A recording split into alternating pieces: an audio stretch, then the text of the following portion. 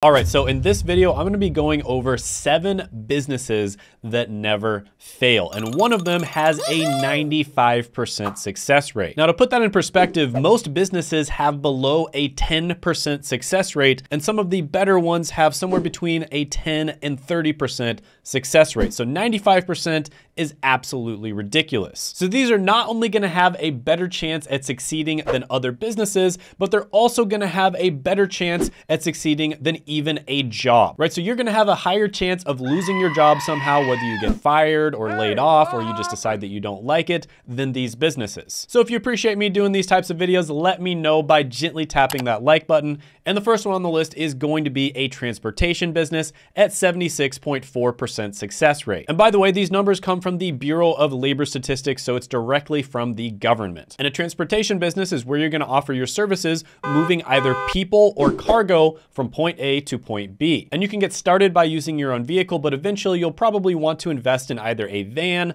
a truck, or a semi. And there's various different types of transportation businesses, such as ride-hailing services, public transportation, airlines, and courier services. And you can think of a transportation business as your very own travel-themed monopoly board, where you collect money while traveling the streets without the risk of stepping on tiny plastic hotels. And this makes sense because if you think about it, nothing in the world is gonna happen without transportation. People are always gonna need to either get themselves or cargo from point A to point B. And so you're always gonna have a steady stream of customers and the potential for long-term success. And this is why 19-year-olds like Michael Sant are able to start trucking businesses that are highly successful. Mikhail Sant is only 19 years old and he's already a self-made millionaire. How did he do it? I started a trucking company from scratch, and in 3 months we did $159,000 in revenue. And another thing that's great about transportation is it's a relatively recession-proof business. Even during recessions, people are gonna have to get things from point A to point B. So some of the pros of this one is the high success rate, the lack of a need for technical knowledge, and the relatively low startup cost. Some of the cons of this one are operational challenges such as vehicle maintenance, the potential for fluctuating demand and seasonal service, and the fact that the profit margins do tend to be relatively low. So overall, because of the fact that the profit margins are so low, I'm gonna give this one a 7.5 out of 10 opportunity score. So buckle up and prepare to steer yourself into a future where you're the boss, the road is your canvas, and every journey is a ticket to success. And speaking of playing Monopoly, the next one on the list is going to be a rental property business at an astounding 85.3% success rate. And this is almost like a real life game of Monopoly where you strategically position your properties on the board, collect rent, and navigate through the challenges posed by tenants and market fluctuations. And the most common form of a rental property business is where you take out a mortgage on a rental property, let's say for $1,000 a month, and then you rent it out to somebody else for $1,500 a month. And after all the other costs like property tax, for instance, you end up netting a good amount of money, which is why landlords make $97,000 on average per year, whereas the median household annual income in the United States is about $62,000. And it's not just the income you get, you also get to take advantage of different tax benefits and the appreciation on the house itself. And this is why Michael Albaum and people like him are able to make an astounding $431,000 a year just from their real estate investments. And real estate is actually the #1 thing that has created the most millionaires out of any business model out there. So the pros of this one are the potential for passive income, also the potential for long-term wealth because of the tax benefits and the fact that your properties are going to increase in value over time, and the fact that you get to diversify your investment portfolio. Some of the cons of this one are market fluctuations, property maintenance and repair responsibilities, and dealing with challenging tenants or legal issues. But overall, I'm gonna have to give this one an opportunity score of 9.5 out of 10. So if this sounds right for you, get ready to juggle tenants, tackle leaky faucets, and collect rent like a pro. The next one on the list is gonna be one of the oldest businesses known to man, and that is going to be the agriculture business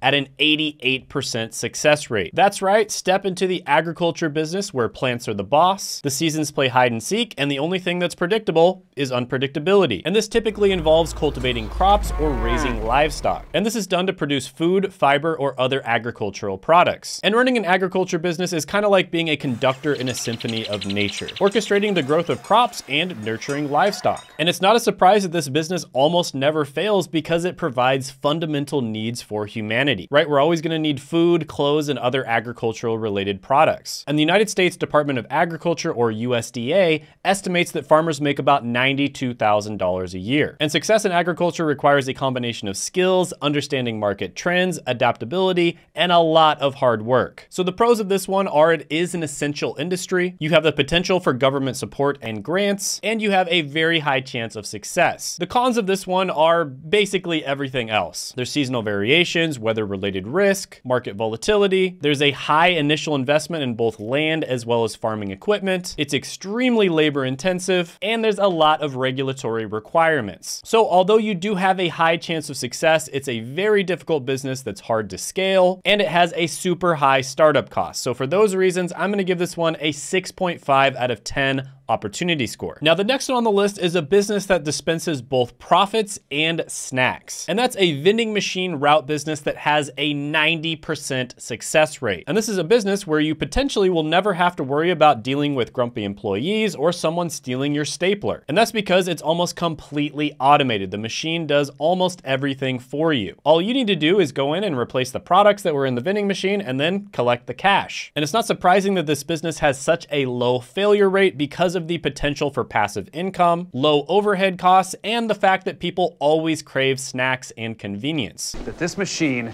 is the best restaurant in Brooklyn, and it always had a table for me. And a fun fact about this is vending machines have actually been around for nearly 2,000 years, since the 1st century AD. And the first ever vending machine was a coin-operated holy water dispenser. And it was used in an Egyptian temple to dispense water for ritual washing. And there are tons of people making money with vending machines, both as a side hustle and as a full-time income. Marcus Graham, for instance, makes $300,000 a year and only works 4 hours per week with his vending machine business. And the average vending machine will make you about $300 per month. And so after costs, you're probably gonna need at least 20 vending machines to make a full-time income. And the most important skill you're gonna need to know with this is strategic location selection. Because when it comes to this business, location is everything. And a used vending machine is probably gonna cost you between $1,000 and $5,000. So the pros of this one are passive income potential, flexible working hours, low labor costs, and scalability. The cons of this one are machine maintenance and repair, competition, product spoilage, vandalism, and the need to continuously restock. But overall, because of the fact that it's so easy to start, I'm gonna give this one an opportunity score of 8 out of 10. The next one on the list is for you if you wanna make a fortune while being the guardian of other people's hidden treasures. And that's going to be a self-storage facility at a 92% success rate. And this is basically where you provide rental space for individuals or businesses for storing their goods. And this can range from a small no-frills unit to a larger climate-controlled facility with security systems. And this is another one of those businesses that caters to a basic human need. People are always going to need places to store their belongings. And this is a business that is not only recession resistant, but it's also inflation resistant as well. And a 5x5 foot storage space will make you about $55 a month. And the best thing is because apps like Clutter, which is basically the Uber of storage spaces, make it easier than ever to get started in this business. So if you basically have a little bit of extra space in your garage or your apartment,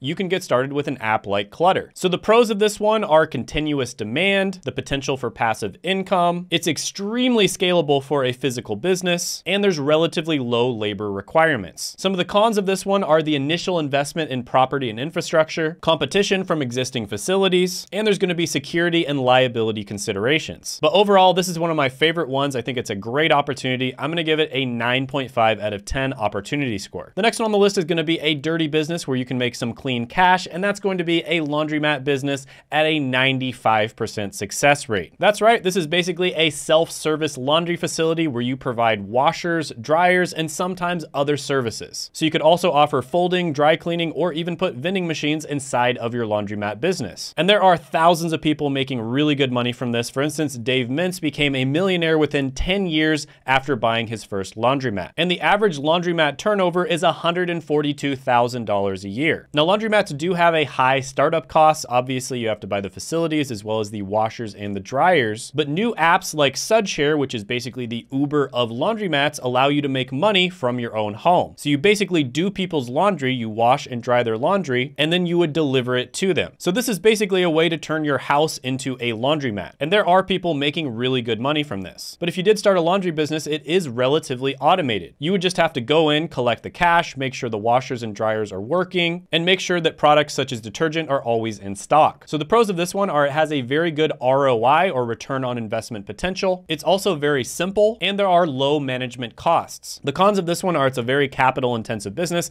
It does take a lot of money to start up a laundromat. Another con is you have to be very careful about the location that you choose, and there can be high repair costs. But overall, I'm gonna give this one an opportunity score of 8 out of 10. Now the next one on the list has such a high success rate that it didn't even measure. It was basically off the charts. And this is a type of transportation business, but it's the one that has the highest success rate out of all the different types. And that is a dump truck business. And this is where you transport large quantities of materials such as gravel, debris, or soil. And this is very useful for construction, landscaping, or infrastructure related projects. So basically, if you have a dump truck, you are gonna be making money because a lot of different people need your services. And there's tons of people making money from this, such as Dwayne Wiltshire, who started a $2 million dump truck business. And it's estimated that the average dump truck makes about $178,000 a year in revenue. And that boils down to about $80 per hour. And the most successful types of dump trucks are those that work in the mining industry. So some of the pros of this one are the potential for very high earnings. It is also an essential service, and there's potential for expansion and fleet growth. Some of the cons are the huge initial investment in trucks and equipment. There's also maintenance and repair costs, and there's potential for downtime in between projects. But overall, I think this one is really good, and I'm gonna give it an opportunity score of 8.5 out of 10, because we all know that every good day begins with a good dump. By the way, I made a side hustle tier list where I ranked the best and the worst side hustles from S tier, which is the best, to F tier, which is the worst, and you can check that out by clicking right here.